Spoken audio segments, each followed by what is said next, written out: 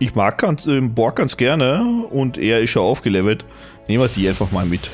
Worf, was machst denn du da? Du bist doch gar nicht da. Du sollst nicht hier sein. Wer sollte uns weiter kampfbereit machen? Also ihr. Ich gucke dabei chillig über die Intercom zu. Die Cardassianer werden keine Gnade zeigen mit euch. Viel Spaß beim Sterben. Ich habe Vorräte gefunden. Stimmt nicht, Worf. Die Cardassianer scheinen sie zurückgelassen zu haben. Oder er spielt gerade am Holodeck das Ganze nach. Ich bin GUL DUKAT. Gut, dass du es dazu sagst, weil ich hätte noch nicht erkannt. Er kann auch noch nicht heilen. Dann macht er wieder einen heißen Damage. Danke, Pille. MVP. Commander Burnham von der USS Discovery an den Außenposten der Föderation. Bitte antworten. Ich wiederhole, hier spricht Commander Burnham. Sie ist übrigens selten dämlich. Respekt an Burnham. War nicht der Kniff von Discovery, dass sie niemandem sagen wollten, dass es eine Discovery gibt? Und einen Stamets und einen Spornantrieb und sie rasselt gleich alles raus in den ersten 5 Minuten, wo sie auf andere Leute trifft. Respekt, Burnham. Guten Tag. Schön, euch zu sehen. Bleibt ein Weilchen und hört zu. Servus und hallo, willkommen zurück zu StarTrekLegends. Die Folge 2 ist am Programm. Ich nehme das gleich im Anschluss auf. Ich habe nur mal schnell die Folge hochgeladen, damit ihr noch zum Release-Tag was habt. Und die wird gleich am nächsten Tag dann kommen, die Folge.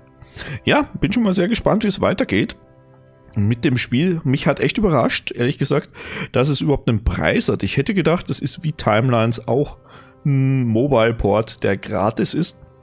Ich weiß nicht, ob es auf den Apple-Geräten etwas gekostet hat, aber dass da wirklich ein Preis verlangt wird, bin ich mal gespannt. Also hat mich überrascht und ich bin gespannt, wie es mit der Währung ist, so mit den ganzen Dailies und mit den Kaufangeboten, die es so gibt, ob die fair sind, was die so für Preise aufrufen. Gucken wir uns das dann einfach mal an. Genau, beim letzten Mal haben wir schon ein bisschen was uns angeschaut. Und jetzt geht es dann auf jeden Fall mal weiter mit der Story. Wir sehen hier auch den Shop und der wird dann aktualisiert in einer gewissen Zeit. Wir haben gerade den Quark, den guten Quarks. Und crewtechnisch haben wir dieses Biogel, um die Crew aufzuleveln. Protomaterie, okay, da spoilern wir jetzt schon, was da alles noch kommt. Startseite, genau, das tägliche Special. Seltene Charaktere, die können wir noch erwerben mit Abzeichen. Also die wir schon haben. Und ansonsten bei der Beschwörung, genau. Da gibt es gerade die Möglichkeit, Crew zu beschwören. Ich würde sagen, wir machen das. Man kann es natürlich auch aufheben für den Fall der Fälle, dass dann richtig geile Crew dabei rumkommt. Aber ich möchte es ehrlich gesagt mal ganz gerne machen. Ich baller einfach mal raus, was wir haben. Let's go. Und ein Achievement gibt es auch für 3 Beschwörungen. Oha, guck an. Neues Mitglied. Commander gewöhnlich. Führungsstab Sternenflotte Commander. Neues Crewmitglied. Phaser Sternenflotte Manöver und oberste Pflicht. Okay. Ein Redshirt. Juhu. Ein Redshirt, das freut mich ja. Und was war noch? Das fehlt übrigens noch, dass da oben dann auch angezeigt wird, wie viel von den Kügelchen wir denn noch haben. Wäre nämlich recht interessant. Doppelte Crew, na toll. Und dann kriegen wir den gleich mal doppelt. Na, herzlichen Dank auch. Okay, mehr kann man nicht beschwören. Ziele. Was haben wir denn da? Bei den Erfolgen. Oh, guck an. Ingenieurwesen Borg. Hat er kurz gehofft auf Locutus, aber nee. Es ist ein normaler Borg. Borg-Wartungsdrohne. Was haben wir bei den Zielen? 5 Missionen. Fähigkeitsaufwertung und Operationsabschluss. Ui. Da wird operiert auch noch. Ist ja verrückt. Crew-technisch können wir einen Rangaufstieg machen von ihm, weil wir genug von seinen Abzeichen haben. So nennt sich das. Bam, dann machen wir den mal besser. Sehr gut. Und was mir aufgefallen ist, es sind noch nicht alle richtig drinnen, so wie sie sein sollten. Wir hatten da die Borg Queen. Da haben wir zum Beispiel den Kirk. Hier haben wir Picard. Geinen haben wir da. Khan. Und bei Q zum Beispiel, da ist noch kein Bild drinnen. Also man sieht, das ist alles noch Work in Progress, so wie wir es beim letzten Mal uns schon angeschaut haben. Auch die Sammlungen, die sollte man sich vielleicht nochmal anschauen und nochmal überarbeiten, genauso wie das mit der Beschwörung gerade, dass man hier halt dann auch sieht, wie viel von den Kügelchen wir haben, weil da zählt es ja in dem Screen. Aber es sind alles Anfangsschwierigkeiten, ich hoffe, da werden sie fleißig dran arbeiten. Gut, dann machen wir doch mal weiter. Gehen wir mal auf die nächste Mission. 100% haben wir das geschafft, ist auch, und dann kommt als nächstes der Verteidigungsdurchbruch. Sie sollten mich besser mitnehmen, wer weiß, was für Probleme sie dort unten erwarten. Okay, da blinkt's. Also offenbar muss ich ihn mitnehmen.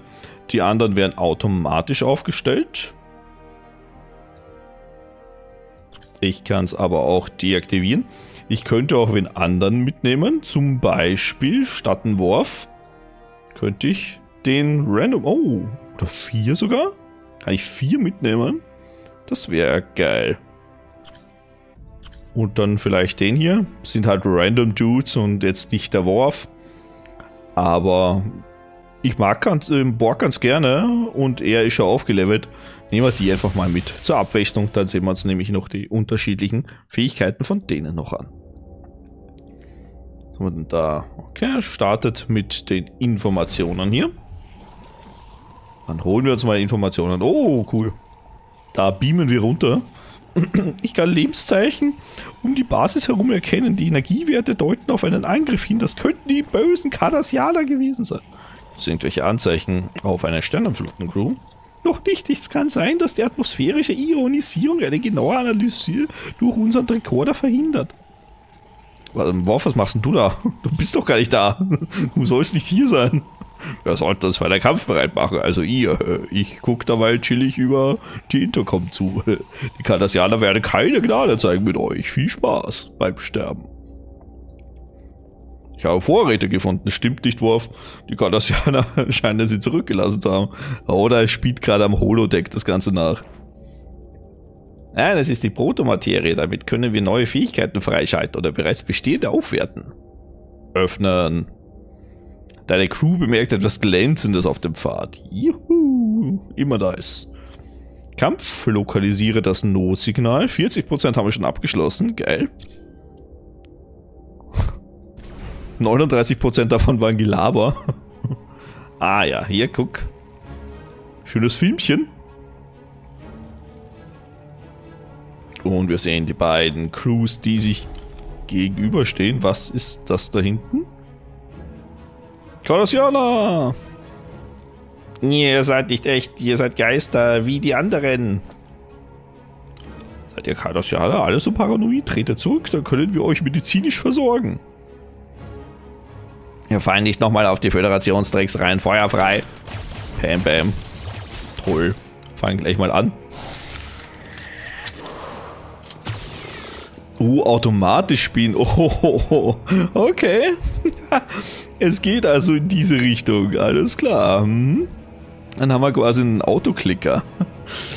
Ich könnte mir vorstellen, das wird man relativ bald einschalten, damit man einfach nicht mehr selber durchklicken muss und lässt es dann einfach so geschehen. Aber wir machen jetzt erstmal ganz klassisch weiter.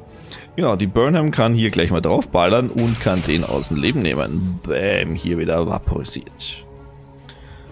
Was macht unser Pille? Fügt mit dem Phaser Schaden zu oder heilt. Wir brauchen keine Heilung. Wir brauchen Damage Pille. Dann haben wir Random Crew Mitglied. Das fügt 100% Schaden zu. Auch hier wie in der ersten Folge gesagt, ich finde das ein bisschen seltsam mit den 100% Schaden.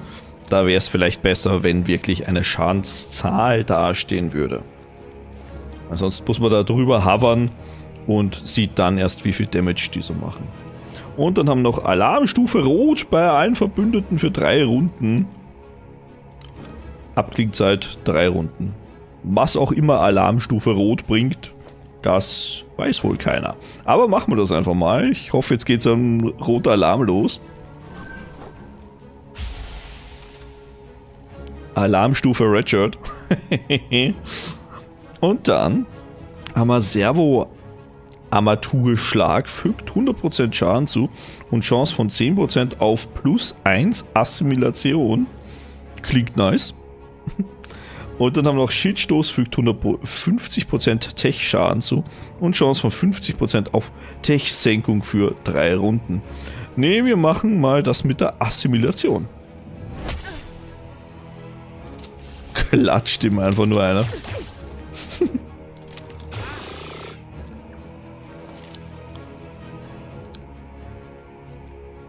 Phasersalve ist jetzt verfügbar. Sehr schön, dann schalten wir den mal aus. Weg mit dir. Pille kann ja mal heilen, und zwar unseren Borg. Dann schauen wir uns nämlich auch die verschiedenen Fähigkeiten mal an und wie die so ausschauen. Er schießt ganz normal. Und der Borg macht eine Moral-Kombo. Na dann. Da kann ja nichts schief gehen. Süg. Und Erfahrungspunkte für unser Dudes. Ab geht's zum nächsten Kampf. Lebenszeichen feindlicher Cardassianer erkannt. Mach dich bereit für den Kampf. Jetzt wird schon moderat von der Schwierigkeit. Ach, irgendwelche Bergbaudrohnen da im Hintergrund. Kampfbeginn! Ich bin GUL DUKAT. Gut, dass du es dazu sagst, weil ich hätte noch nicht erkannt. Commander der hier stationierten kardassianischen Truppen. Wir werden auf keine weitere Täuschung hereinfallen. Ich erkläre diese Basis und ihr Personal hiermit zum Eigentum der Kardassianischen Union. Ihr Gespenster werdet mir nicht im Weg stehen. Händigt eure Waffen aus oder werdet vernichtet. Klingonen ergeben sich niemals, sag ich vom Schiff aus. Ihr wünscht Soldaten Waffen bereit machen zum Kämpfen. Ey, hallo? Bombardement vom Schiff aus oder was hat's da? Das ist offenbar ein Boss. Könnte ich mir einfach mal vorstellen. Diese Symbole da oben wäre übrigens sehr interessant, wenn man auch wüsste, was das für Symbole sind, was die eigentlich darstellen sollen. Aber das ist auch noch nicht im Spiel drinnen. So, Mouse-Overs. Also, ein bisschen Arbeit haben die schon noch, unsere lieben Entwicklerfreunde von Cheating Point. Also, Cheating Point ist der Publisher, aber ich nehme die ganz gerne mit ins Boot. Schaden zufügen. Na, viel haben wir aber nicht. Dann heil lieber mal. Heil dich selber, Arzt.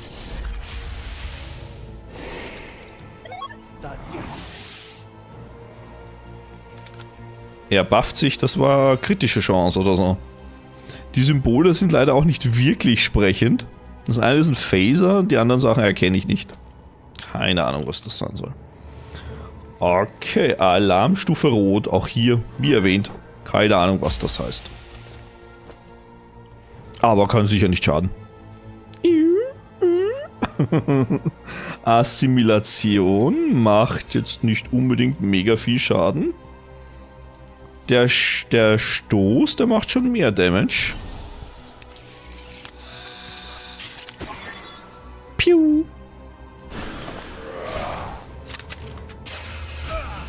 Jetzt rastet der Dukat aus. Eieiei, Redshirt geht drauf. Das ist ja passend, dass das Redshirt drauf geht. Eieiei, okay. Du gehst mal drauf. Weg. Die Burnham raufläuft.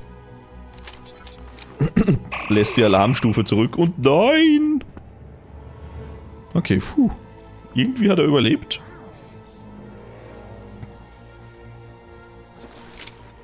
Pille kann nicht heilen. Macht deswegen einen heißen Damage. Juhu. Ist das etwa schon das Ende von unseren tollen Recken?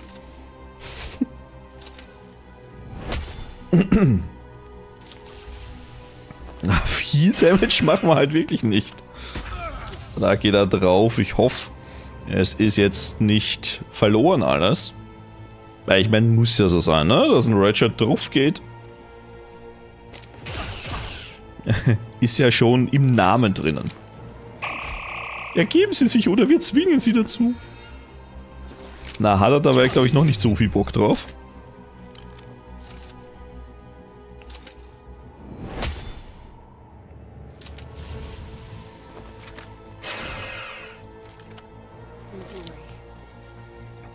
Zwei Runden noch Abklingzeit von der Superfähigkeit.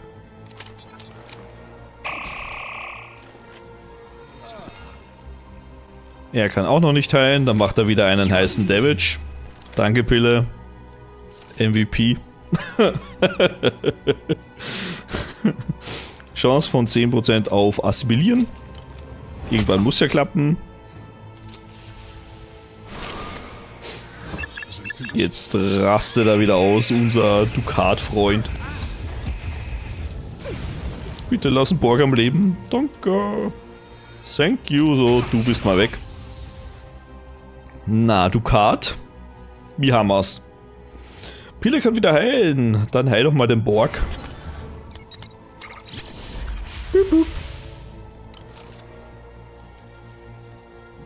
Der Tech-Schildstoß, der macht gut Damage.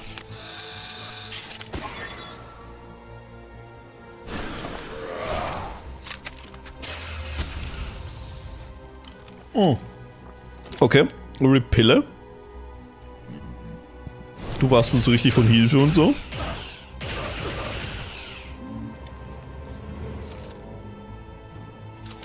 Die Burnham und den Borg. Was kann da schon schief gehen?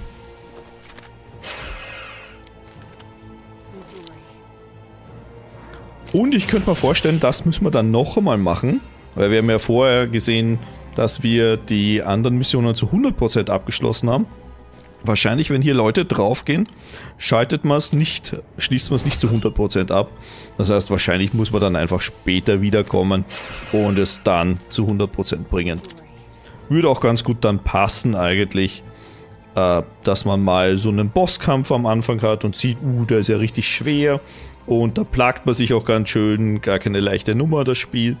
Und man sieht dann auch gleich, dass man eben nicht 100% sofort beim ersten Mal schafft. Und das generiert halt auch so einen kleinen Wiederspielwert.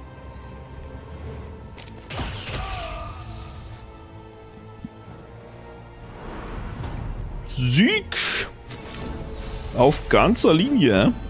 Trotzdem Erfahrungspunkte für unser totes Redshirt. Von zum Teufel reden die Kardassianer nur. Geister? Wir müssen die Föderationsbasis erreichen.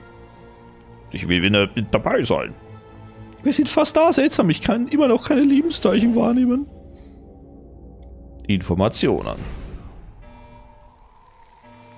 Liegen alle. Die schlafen doch alle nur, die faulen Säcke. Diese Leichen. Ihre Wunden sehen nicht aus, als ob sie von diesen kardassianischen Waffen verursacht wurden. Commander Burnham von der USS Discovery an den Außenposten der Föderation. Bitte antworten. Ich wiederhole, hier spricht Commander Burnham. Sie ist übrigens selten dämlich. Respekt an Burnham. War nicht der Kniff von Discovery, dass sie niemandem sagen wollten, dass es eine Discovery gibt? Und einen Stamets und einen Spornantrieb und sie rasselt gleich alles raus in den ersten 5 Minuten, wo sie auf andere Leute trifft. Respekt, Burnham. Wir müssen vom Schlimmsten ausgehen. Die Kardassianer haben vielleicht die Verteidigung der Einrichtung durchbrochen. Mir kann es egal sein, ich bin ja an Bord der Enterprise. Versammeln wir uns auf der Artemis, Entschuldigung, und planen unsere nächsten Schritte. Mission erfolgreich. Geil. Doktor, es ist Zeit, dass ich mich für Ihre Hilfe für den biometrischen Gelen revanchiere. Darf ich Ihnen auch einen Gelen? Wir haben nach unseren Begegnungen mit den Kardassianern instabile Protomaterie geborgen. Wir können sie verwenden, um negative Auswirkungen der Gefangenschaft im Nexus zu bekämpfen. Moment mal, instabil, sagten Sie? Öffnen Sie die Crewliste. Okay. Was wird jetzt passieren? Bringen wir es hinter uns. Ich bin es nicht gewohnt, ein Patient zu sein. Ich bin nämlich Arzt und kein Patient. Wähle McCoys neue Fähigkeit aus. Triox Hypospray. Wird er endlich nützlich? Schalte McCoys Triox Hypospray frei.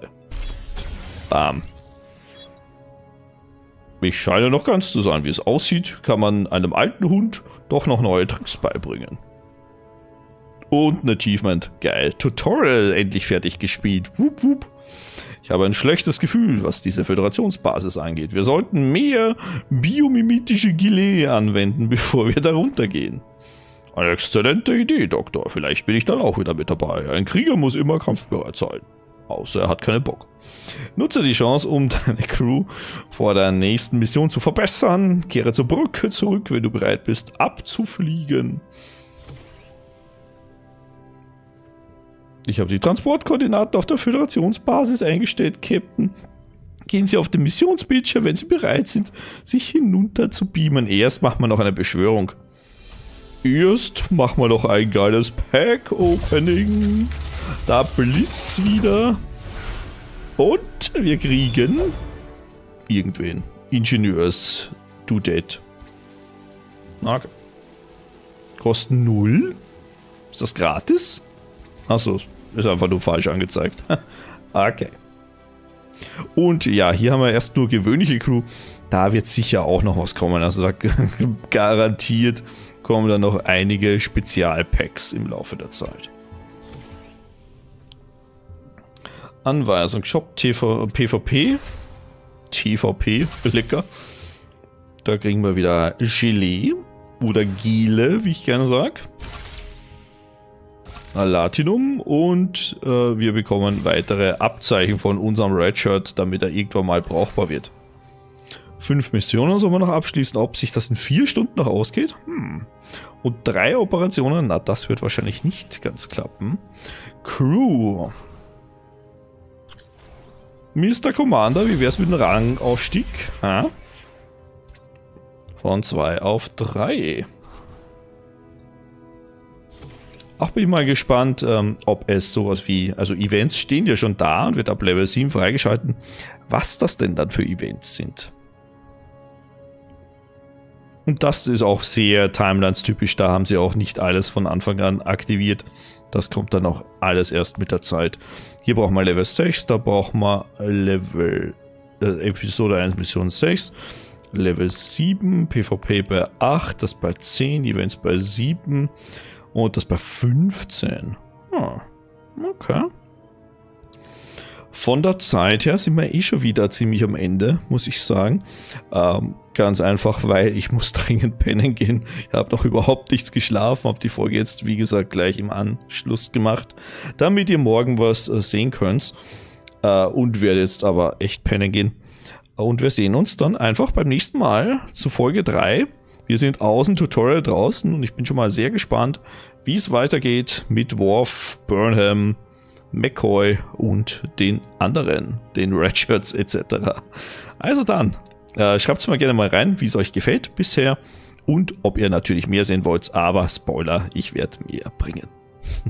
Danke euch fürs Zuschauen und bis zum nächsten Mal. Ciao!